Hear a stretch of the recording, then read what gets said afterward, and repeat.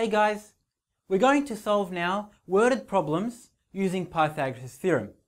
We can use Pythagoras' theorem to solve real-life problems that may occur. Let's see one example. Here we have a gate that we're going to construct. Now the gate, as you can see, has 1200 millimeters in height and 2000 millimeters in width. And to construct this gate and to make it firm and stable and strong, we have to construct and create a diagonal to make sure that the angles of this gate, when we're opening and closing it, don't actually go awkward and are always 90 degrees. So what do? We actually construct what we call a brace. Now the brace in this case is a diagonal. What can you notice?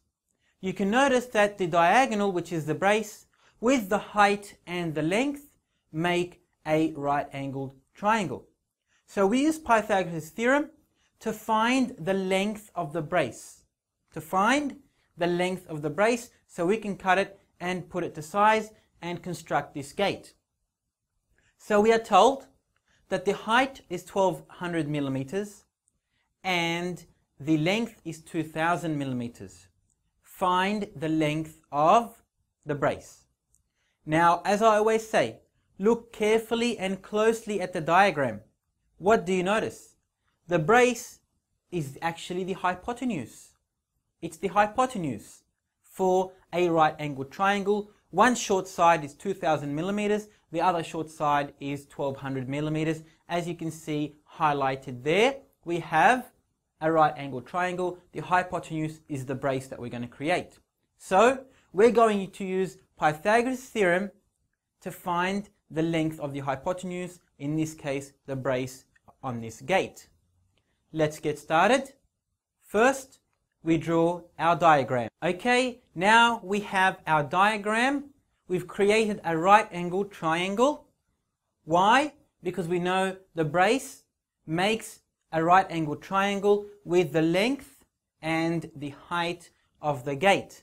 So now we have our length, our height, and our brace, which we're going to find. And here the brace is our hypotenuse.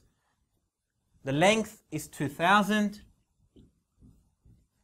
and the height is 1200.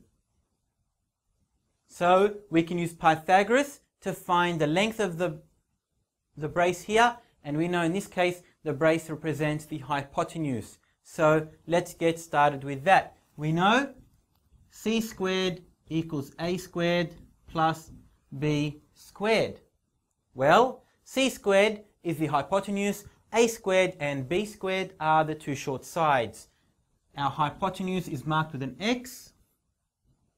X squared equals 2000 squared plus 1200 squared. Okay, let's do it. We use our calculator and we're going to put the whole number sentence 2000 squared plus 1200 squared in our calculator, and then we're going to press equal. So grab your calculator. Let's do it. 2000 squared plus 1200 squared. Our answer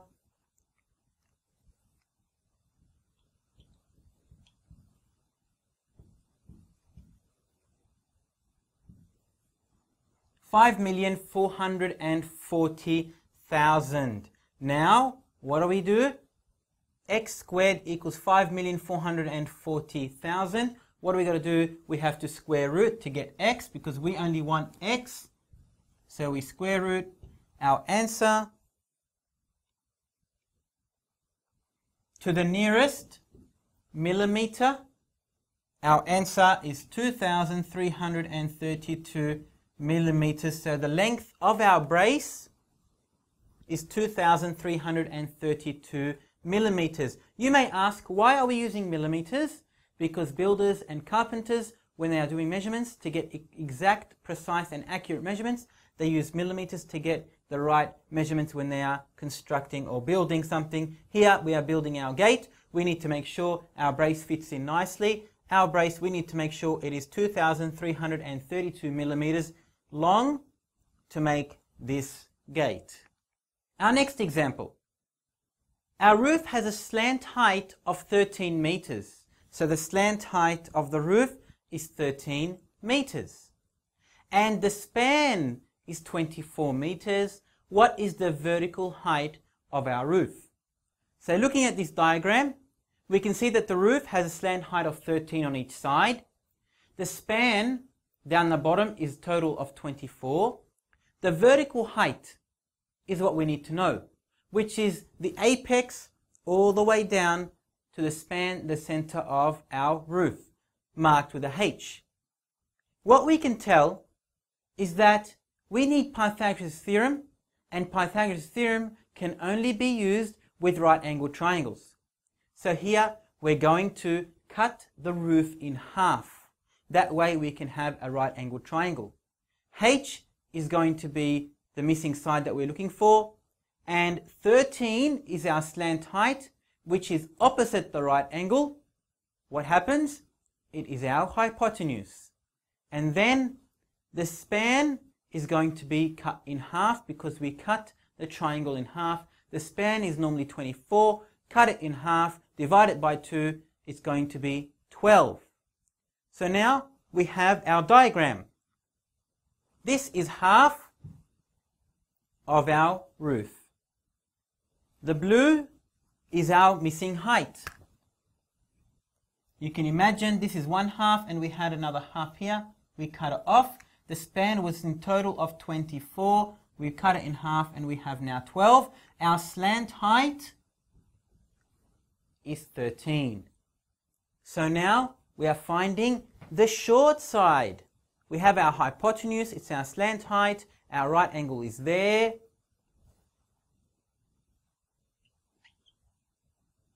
And our short side down the bottom is half of our span. Our span was 24. When we halved the triangle, it became 12.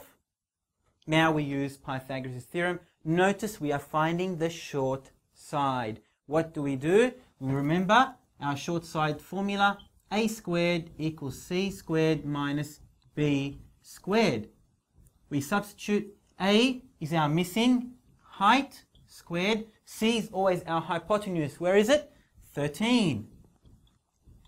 Minus, whenever we're finding the short side of a right angled triangle, we are always taking away. So minus b squared is 12 squared.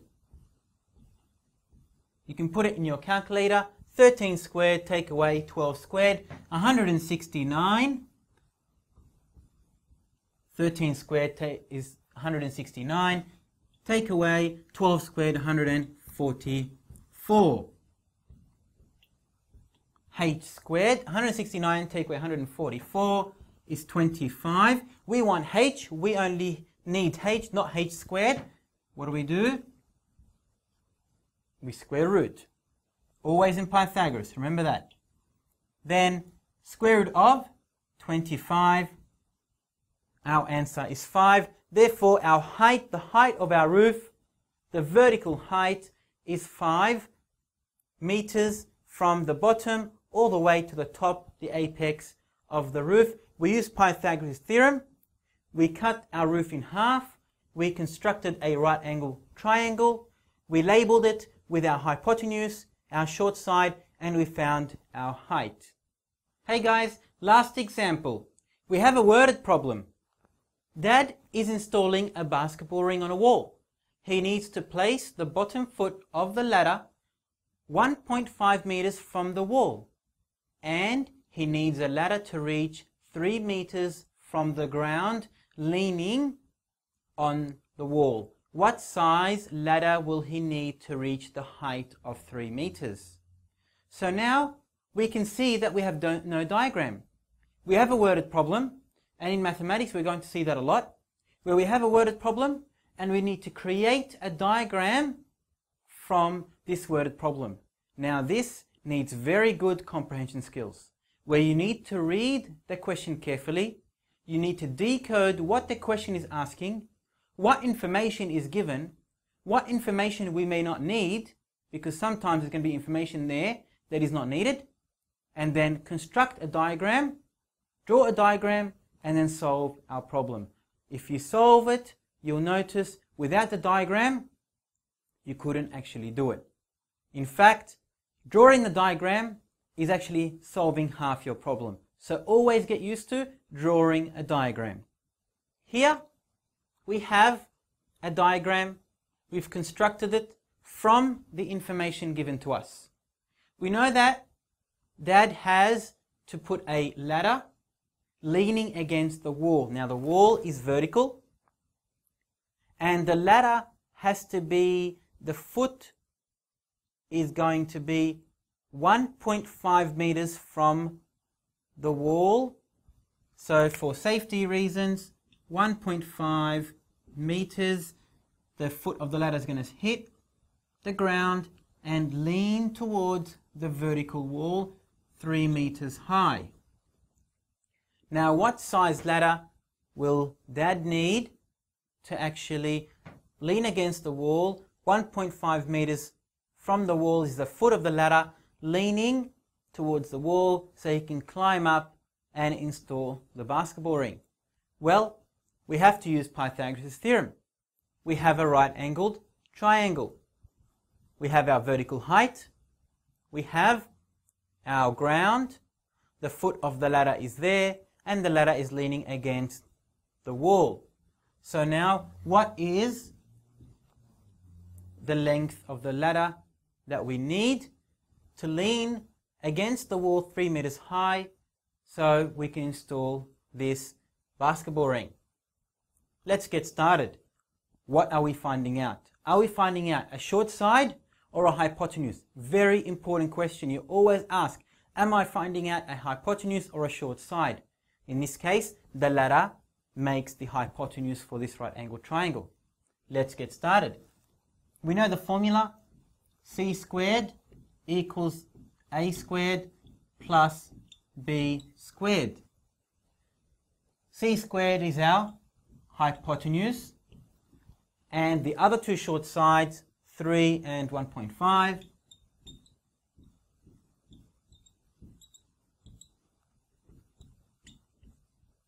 Three squared is 9 and 1.5 squared 2.25.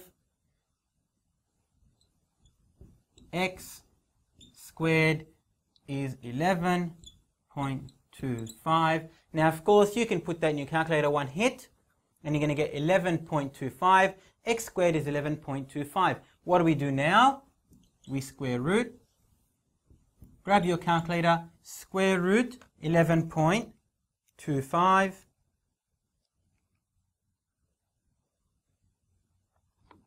The ladder we needs to be at least 3.35 meters to 2 decimal places.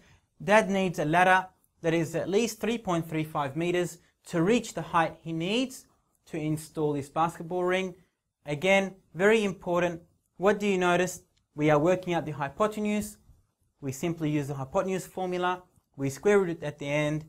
3.35 meters is the size of the ladder that we need to install this basketball ring 3 meters high above the ground.